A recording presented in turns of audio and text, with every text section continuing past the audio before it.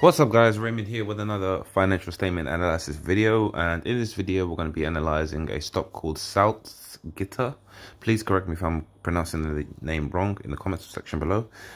This is episode 12 of our German energy stocks analysis, and we're going to start off with the key ratios as we usually do. If you're new to my financial statement analysis videos, what we do in these videos is we analyze the top three financial statements of each company, those being the income statement, balance sheet, and the cash flow statement, and we pick out the top factors or the most important factors in each statement, and we attempt from those information and from the figures derived from as a result of those factors, we attempt to come up with some form of idea of how strong the company is financially, as well as whether or not the company has a viable future and to what extent.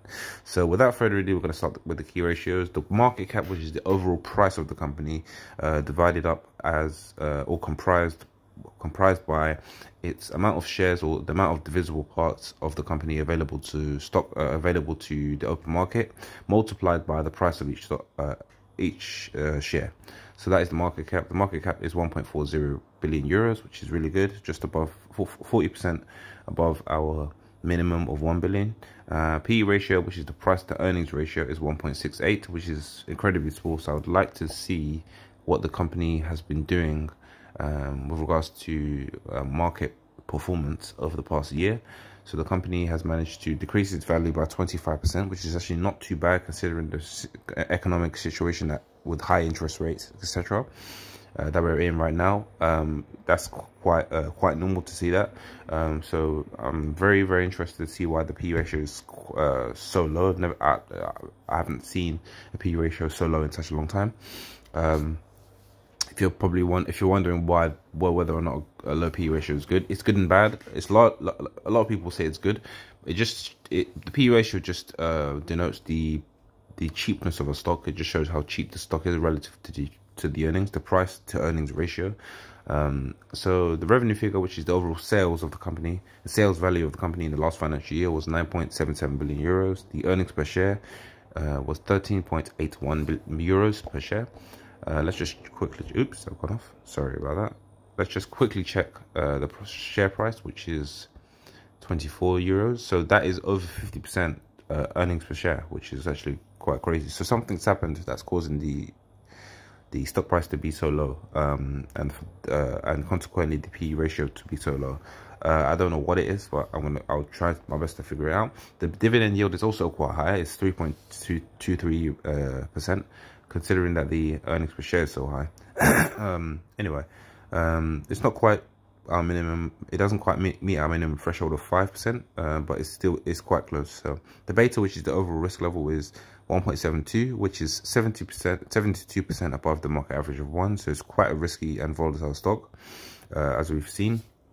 We're going to start off with the income statement, which depicts the overall income as compared to the revenue figure for the past 3 financial years. So starting with 2019, it had a negative figure, a moderately negative net income. The 2020 financial year, it managed to reduce its overall revenue, overall sales, by quite a significant factor, but it also managed to increase its overall net loss. So that was quite a bad year. The last financial year, which is the 2021 financial year, managed to increase its revenue figure again to above the 2019 financial year, but also managed to not only meet a positive net income figure, but also have quite a decent net income figure that looks about 7%. We're going to get into the balance sheet, which shows the overall liabilities compared to the assets of the company, what the company controls and owns compared to what it owes. So the liabilities would be the dark purple or dark blue figure, and the total assets would be the light purple figure. So the total assets, as you can see in the past 3 financial years, outstrips the total liabilities by quite a significant amount, but it doesn't quite do it by over 50%, which is what we would say is quite a safe amount. So it's over 50%. I would say about 65 to 70% consistently of debt to assets, the debt to asset ratio over the past 3 financial years. It did manage to increase its overall assets at a higher rate than it managed to increase its total liabilities, but the increase in each are quite consistent. But let's get into the cash flow statement, which depicts how the company manages its cash flow, from operating activities, investing activities, and financing activities, and also going back to the net income as well as the net changing cash, how much cash the company holds in its books. So let's just quickly check that. The starting line net income 705 million, which is almost just above 50% of the overall market price, which is amazing. The cash flow from operating activities was 329 million euros. The cash flow from investing activities was negative 366 million euros, which is expected. It's almost always a negative figure because it shows how the company is spending its cash. So it spent about just over half of its net income on investing in capital expenditures and other cash flow items, but most of the bulk of that expense went to capital expenditures, so expanding its property, plant and equipment, so it can be more productive in the next financial year. Companies have to do that to be able to be a viable stock and be worth investing in, as well as attracting investors through high dividend yields, etc.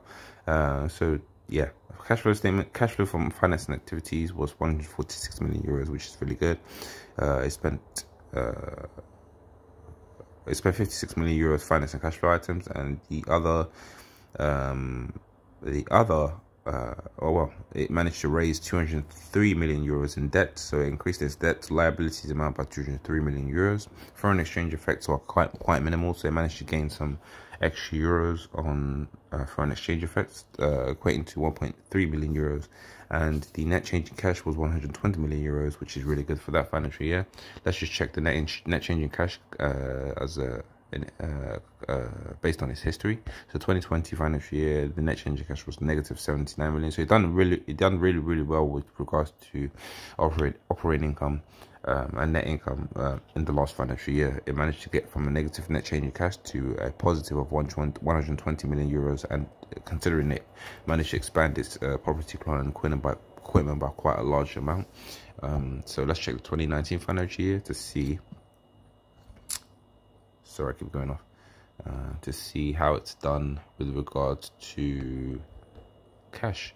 So it managed to lose a lot of money. It didn't make much money. It lost 253 million euros with net income in the 2019 financial year, and it managed to end up with 144 million euros. So that's quite an odd one. People don't really understand how that happens, because net income is only one part of the company's story, and how it generates cash. So operating income could be quite high, investing income could be quite high, etc. So without further ado, I want to close this video. Thank you guys for watching. I will see you in the next one.